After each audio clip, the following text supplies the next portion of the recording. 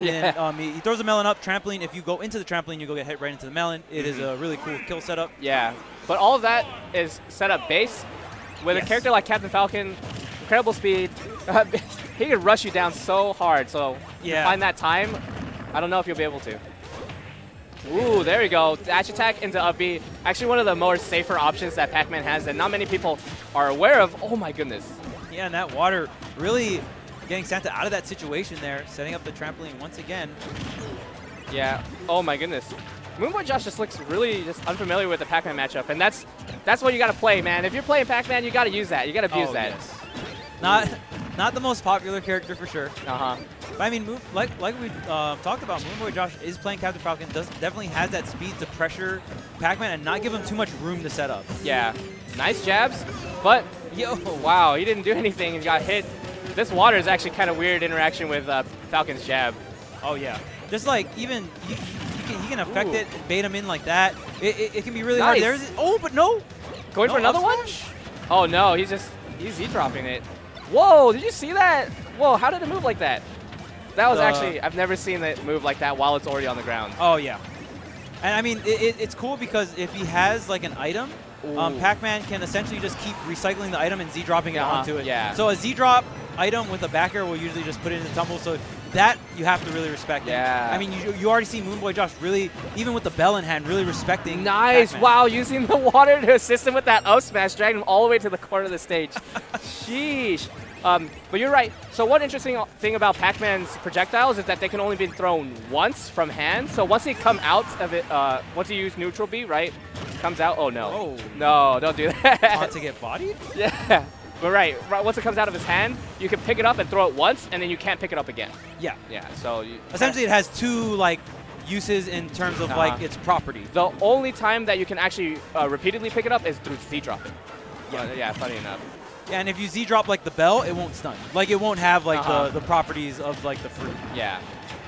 But you can Z-drop it over and over and over again. Yeah, which is really, really nice. Abuse that. Nice up tilt right there at the ledge we saw earlier. There it is. Oh, but the trampoline saved him. And that's what's really nice about Pac-Man is that you don't have to worry about getting spiked that much if you've already used your trampoline. Wow, that melon. Yo, Moonboyjosh with the melon setups with Falcon.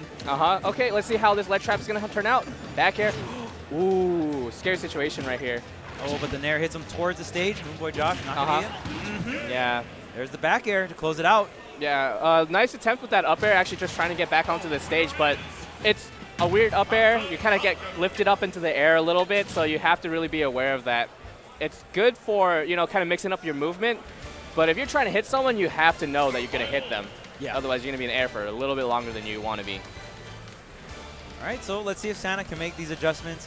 Final Destination, like even just starting there, is a pretty strong Pac-Man stage. Essentially, there's no, like, the platforms, you can use them as roof over your head to avoid, like, the hydrant being, like, on the ground. Yeah. Because you essentially want to drop the hydrant on the ground. You don't want it to really be on a platform because the water squirting over on the platform doesn't really affect the stage much.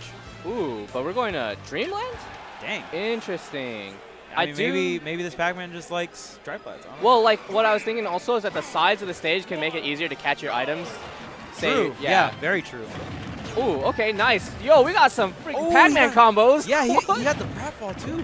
Yeah, didn't run off. It's kind of hard to run off sometimes. Oh, wow. Man. Oh, no. Okay. He's trying to go for round 2 with that dunk. Yeah, Moonboyjosh doesn't even care about the percentage. He wants him down there. Yeah.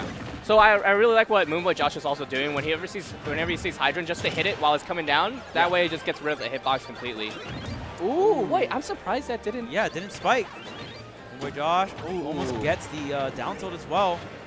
But right now, really pressing in his advantage. And you see SaNTa having to drop his Hydrant through the cracks of the platform. He really wants it on the ground. Yeah, okay, let's see. Trying to go for just the F smash to catch the double jump, but Moonboyjosh just faded a little bit further away than he thought. Ledge pressure? The trampoline setup. Oh, nice. Wow. Wall jump, up air. That's how you use that up air, man. Yeah, and you even reversed it as well. And it's we see. That's dead.